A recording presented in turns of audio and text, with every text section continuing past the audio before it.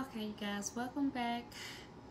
Clearly, we just got done doing a rewrite about our romantic love life, but I still got the message open, and what I want to talk about our religious upbringing and spiritual path.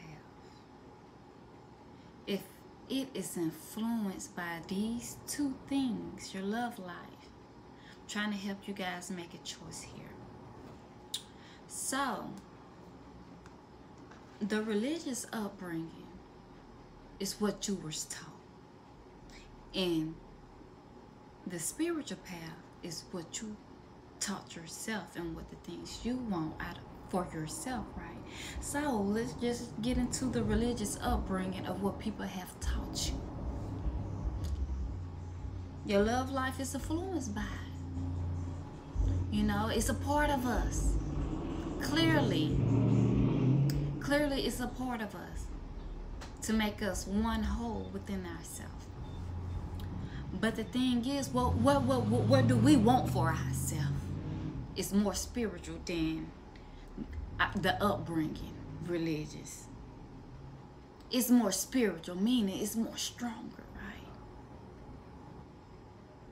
So this reconciliation from the past,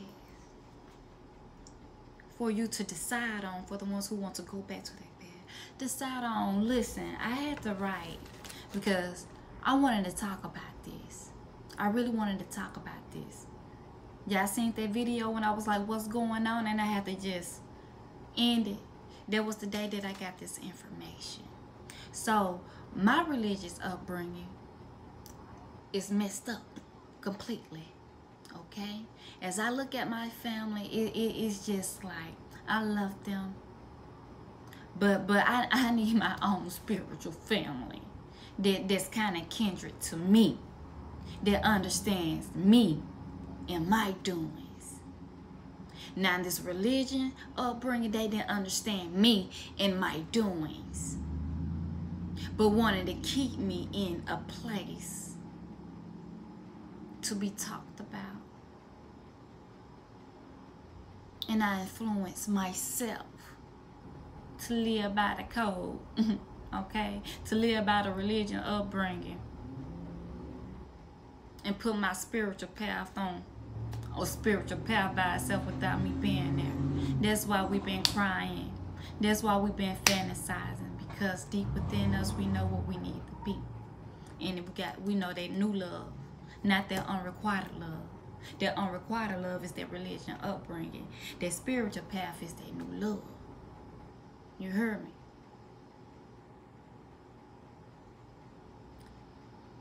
To set you free completely. You doing what you need to do. You being who you are. You being free, loving who you are. And they love it. No criticizing. Learn how to accept it. Because that religion upbringing didn't show you how to accept things from them then. And yeah, they only took and gave what they wanted to give. 1%, not the whole thing. Not the whole 100%, but 1 cent, baby. It's what a religious upbringing that your love life is influenced by. And then you got your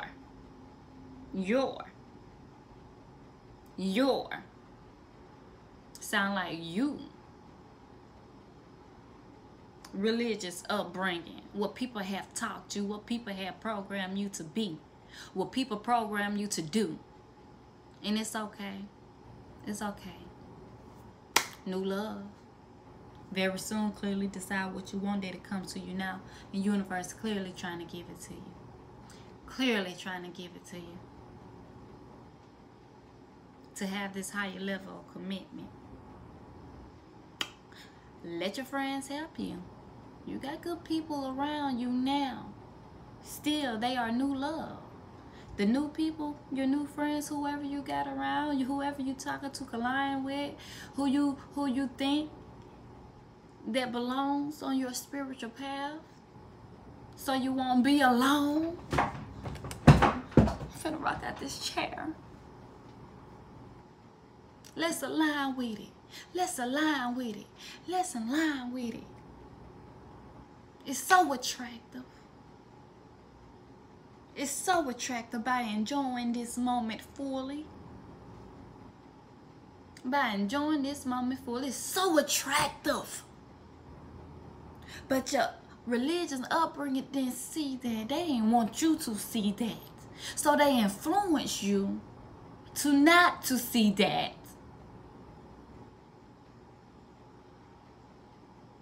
Sound like a lion over here roaring.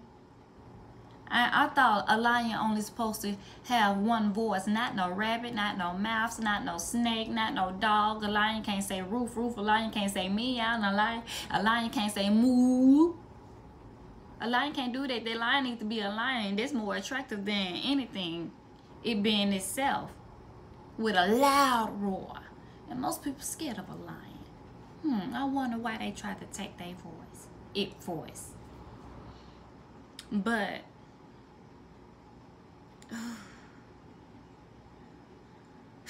someone from your past is returning to your life.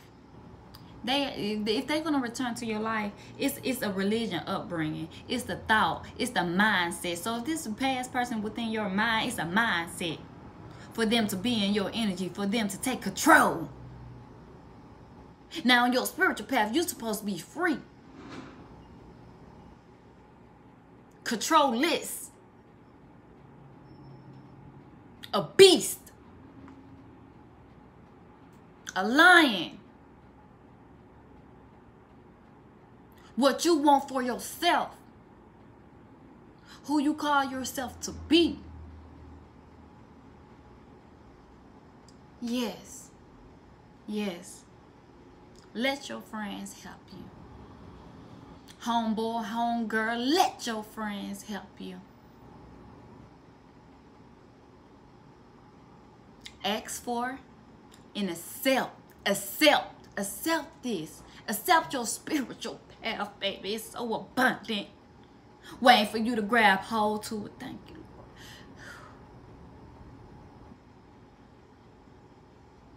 We crying at night because we spiritually fantasizing of this new love and all this attraction to be free, to be you, to just, a lot of passion in that spiritual path.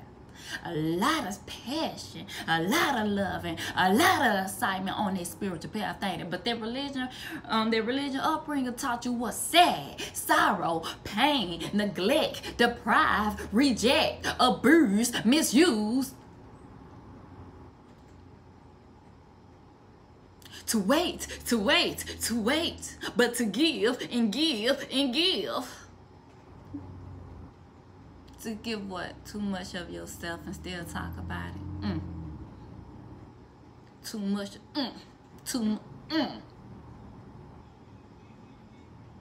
And talk about it because they wanted you.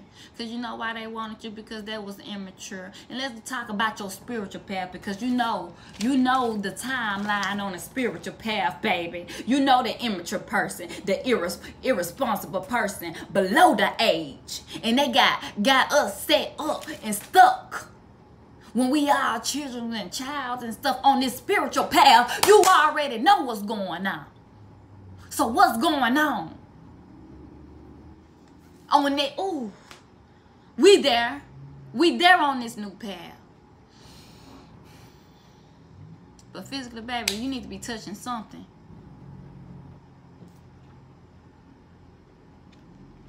What's up with it in this romantic love life? What's up with this? What's up with it?